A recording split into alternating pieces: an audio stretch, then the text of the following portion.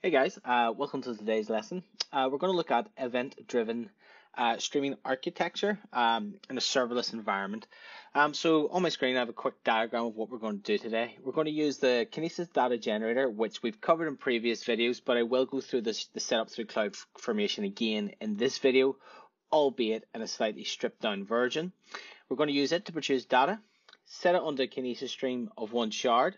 Again, there's a video on this channel about Kinesis streams and the basics on the console. If you haven't watched it, I advise you go look at that before continuing with this video. We're then going to use a Lambda function as a consumer of this Kinesis stream to take data off the stream using Python in a serverless environment and place it on or into a DynamoDB that will model as we carry on. So it's a fairly simple design. So let's just get kind of stuck into it. So the first thing we're going to have to do is go to the AWS console and go to Kinesis. I'm working out of Ireland, so just bear in mind what region you're currently in. I'm going to create a data stream. I've only got one data stream here already. You can see it's called IP streaming. So we're going to create a new data stream. I'm going to keep it simple and call it IP. This time around, I'm going to say create that data stream with one shard. So create data stream, give it a name that's easy to remember and unique, obviously, to your account or region and account. Number of shards is 1. And we're going to create the data stream. So that's off and being created, as you can currently see. It takes a few minutes to get up and running. So while that's taking its time to get there, we'll go over to the Kinesis data generator. So Kinesis data generator is on GitHub. I'll put the link in the description. It's just a AWS configured or built script that produces data to place on a Kinesis stream. So we've covered this in the past video, so I won't spend too long in setting it up, but let's go to help. Let's go create user with CloudFormation. It'll bring you into your account. Select the region that you want to operate out of. So in my case, I am in Ireland. Template setup, go next. It's going to ask you for a username and password. Don't forget what this is, so demo, and give it a password that you're not going to forget. Type out in there. Click next. Give it a I am role that has permission to create all the resources. I have a full access one sitting around in this kind of demo account, so I'm just going to use that. Click next, accept everything, and create stack. This takes a few minutes, so I'm going to pause the video here. You can join me once it's done, and we'll carry on. Again, video on this channel. If you want to know what's going on in more detail, I advise that you go check it out. Okay, that is our stack completed. If you go to outputs, you'll find a link. Click on that link and you'll be brought to a page that looked familiar as before, but this time your user will be in behind. So if we go to the user that you just created, not forgetting the password that you just made, and you sign in, you'll be brought to a template. So the first thing you need to do is select the region which you're working out of. In my case, I'm in EUS1. Should see my IP stream. There's my IP stream. Fantastic. Again, this is a template for producing data. We won't go into too much detail on this today. There is a video that covers this in my channel and the basics. So I'm going to put up a script on GitHub that should produce the data that we require if you copy and paste it in. So if I put that in and do test template, what we can see is that I'm basically creating a JSON file or payload of first name, last name, an ID, and an IP address. So that's all we're doing there. Simple as that. Again, available on GitHub. Feel free to go have a look at it. Okay, so far, according to the diagram, what we have is the Kinesis data generator set up, and we have the data ready to go, and we have the Kinesis stream. So next thing we need to do is the DynamoDB, which is going to be our end data repository. So if we jump back into the console and we go to DynamoDB, and we are going to create a new table by clicking the Create Table button. We need to give the table a name. It has to be unique within your region. So I am going to call this IP stream, we have to give it a partition key. So the partition key should be something of high cardinality because DynamoDB is serverless and it splits the data up over this partition key to make it readily available to be queried. So in our case, what I'm going to do is make it the IP. So the IP is your internet address from a device. So there's it's very high cardinality. There's a lot of uniqueness. So we will go for IP. So let's add IP. Let's not add a sort key. Again, videos on this channel covering how to use DynamoDB. Today we're looking at this as a whole holistic, event-driven serverless architecture solution rather than diving into the individual services. So let's just keep plowing on ahead. So let's go create. That's creating that table as we speak. Okay, back to the diagram. Now we have the Kinesis data generator ready to go. We have that ready to put data on the Kinesis stream. We have the DynamoDB ready to receive that data. So the missing piece is this Lambda in the middle. So the Lambda is going to be event driven. It should place data into the DynamoDB when data is placed onto the stream. Okay, let's go to Lambda. I'm just going to code this into the console. Okay, once at Lambda, we're going to create a function. Give your function a name that you'll remember. So I'm going to call this IP streaming Kinesis consumer. We're going to code in Python 3.6 because it's nice and stable. So this Lambda is going to act as a trigger. So when data is placed onto our Kinesis stream, it's then lifted and put into our DynamoDB table. You need to get an execution rule. So I'm going to use an existing rule. Go ahead and, if you're in your own account, create one that makes sense. I have a Lambda full access, way more permissions than it needs. But for like the purpose of this demo, it's just easier to give it full permissions and then go back and take those permissions off as you see fit to work off least privilege. So let's just create one with full access and we will create. Okay, now we're on the console. I'm just going to type straight into the window rather than bouncing back and forth between an IDE and doing something CI/CD, even with a SAM template. It just makes more sense for me to code straight into the window in this instance. I'm going to put the script up on GitHub, so you can just copy and paste it straight in, or you can code along and follow if you want to learn how to do it. So the first thing we're going to need is an item variable set to none.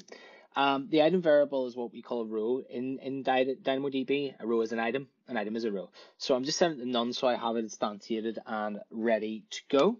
The next thing I'm going to use is a try, and on the other side of a try we have a catch, so I might as well go and set that up now. So our catch in Python is exception. Then we're going to have an exception, funny enough, as a, and then we'll just print that out as a string. So we will catch the errors as they happen. So let me just check that's correct. Exception as a, print them as we go.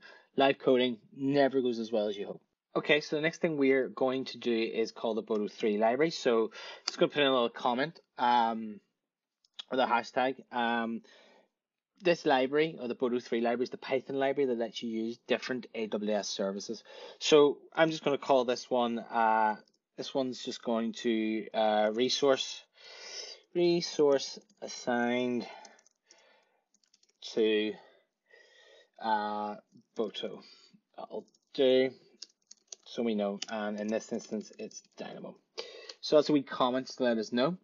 We need to give the variable a name. So this one's going to be Dynamo underscore DB. Again, keeping it simple, equals Boto3 dot resource. Resource, and we are going after DynamoDB. And we'll have to import Boto3. Okay, so DynamoDB Boto3 dot resource DynamoDB, and then we want to assign that a table name. So assign a table we want to write to. So this is just the table that we're going to put the information into. So we have a variable called table, and we're going to set it equal to the DynamoDB, yep, dot, capital T for table, open, specify the table name. So if you remember, our table name, if I quickly go to Dynamo, is IP-streaming. So if I go back to DynamoDB console, I go to tables, we should have it right there, IP-streaming. So IP-streaming, if we copy that back onto our Lambda console, into there, as such, we're now using the Boto3 library to get the DynamoDB resource, assign a variable called table, or table called IP streaming. Okay, what are we going to do next? All right, so we're going to use the try block as well. So what I'll do is I'll just copy that up so the whole thing's inside a try, keep it nice and neat. Sorry about that. If we just do it this way, that's us now. Live coding. Okay, so what we have to do now is actually get the records off the Kinesis stream. So if we quickly go over to here, we have a little look at the Amazon documentation. What you'll see is the Kinesis stream produces a JSON which contains records, and that records has data, and that data is encoded in base 64. So what we need to do is get the data element of the record set, decode it, and then insert it into our DynamoDB. So not the simplest of steps, but also not overly complicated. So just follow with me. So for record in event, so the event is the JSON that's passed in, and it's by our stream. So we don't have to worry about this really. It's getting passed in by our stream. So event, the event is actually called records. So if we just quickly flick back onto here, basically what we're saying is this is the event JSON, which is being passed in by Kinesis into our method handled by AWS. And if we go to the records section, right, we need to go to the records section. So for each record in the record section, what we want to do is decode that data. So we're going to have a variable called decode, called base 64, which again, we're going to have to import from the above. So we're going to import, import base 64. We're going to have to import base 64 dot 64. And then we need to decode this time, not encode, so decode,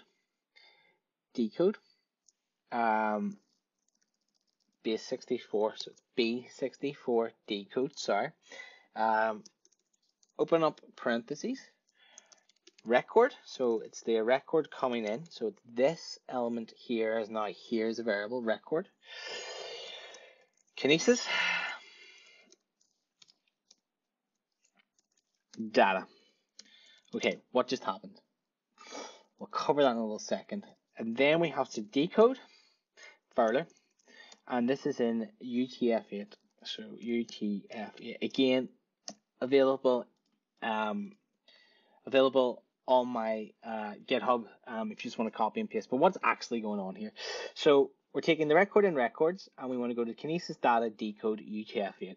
So if we just go quickly back over here, we're going to the record inside here. We're going to Kinesis data, which is here. And then what we're going to do is print that bit off. So back, decode UTF-8. Radio. For purposes of this demo, don't do this in your production environment, but what we'll do is we'll actually print out the decoded data so you get to see it as it sits. And that's just to give us a wee bit of an insight to what's going on. It'll appear in our Cloud Watch logs. We will be paying for it, but the stream's so small, it's worth doing just to give an insight. So the next thing then we have is a decoded data dictionary. So the DynamoDB actually needs a dictionary to insert data. And if you remember back our Kinesis data generator, we are sending it a JSON that looks like a dictionary, but this comes in as a string variable. And what we're doing here is decoding the data into its string, which looks exactly like it does here then. And then from that point in time, we're going to actually make it into a dictionary. So we go decode data underscore dictionary JSON, dot loads. It's always a bit harder typing without an IDE properly, so hopefully this gets right first time. JSON loads, copy in the decoded data. Then what we're going to do next is with table, which is this variable, we want to batch write. We want batch underscore writer as batch writer. And then what we want to do is batch writer dot put underscore item. So put item where item is equal to, and we're going to call it item. But in this case, just above, we're going to set that item variable that was equal to nothing. And this is just for clarity, and I'm going to take it out in a second, is equal to our decoded data dictionary. So for clarity, what we're doing here is we've got the record in the event of records. We want the Kinesis data for that record. We're going to decode it to UTF-8. I'm going to print it out just to show you what's going on. We're going to take that and load it as a data dictionary. If you remember, the rows inside DynamoDB are called items. So here I'm just giving you a wee insight where I'm going to call an item equal to that JSON, and then we're going to write it down. But actually, this is just a bit of redundant code. So if you want to think about it, it's more like this. Take it that away, and we'll get rid of that. So now that is complete, we have our code, so make sure you save it. So let's just run through it again, and let's just double check everything's correct. So DynamoDB, Boto resource, DynamoDB, table, IP-streaming, for record in events records, capital R. We're going to take the decoded data, which is base64, b64.decode, record, Kinesis data.decode, UTF-8 is the encoding of it. I'm going to print it out just to show what's going on. We are going to take the JSON loads of that decoded data, so it looks like a data dictionary. We're going to use the table.batch underscore writer as batch writer to put that item into our DynamoDB. Quite a lot going on there. Study the code closely, and you'll get there. So the next thing we need to do is add a trigger. So a trigger is something that is going to trigger because we're an event-driven data architecture. So in this case, I'm selecting Kinesis. It's my IP stream, and that is everything I need. If I add that, then you see that it appears here. We save. Okay, so IP streaming is coming on to this function.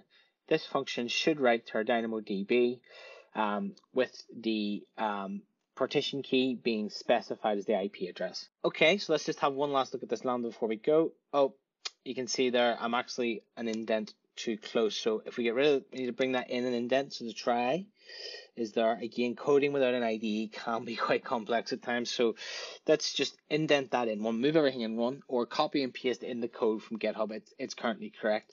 So let's save that. Okay, now we have the indent done. Let's go to the Kinesis data generator. Let's start sending that data off and running already. If we go over to the DynamoDB table and we click refresh and just keep clicking refresh, you'll just keep seeing records appearing and appearing. You can see that count going up there: 48, 50, 52, 54, 56, 57. So that's a really basic, and I'm just going to stop that before we go and start costing a lot of money. So that's a kind of basic intro to what we did today. So we used the Kinesis data generator. We put data on the Kinesis stream, a data stream. We used the Lambda as a consumer for that event-driven architecture, and we placed it onto the DynamoDB table, keeping everything serverless. Quite a lot of information. I'll make all the code readily available on GitHub. I'll post this lesson and the materials on my website as ever, www.johnnychivers.co.uk. And I look forward to our next lesson together. Thanks very much.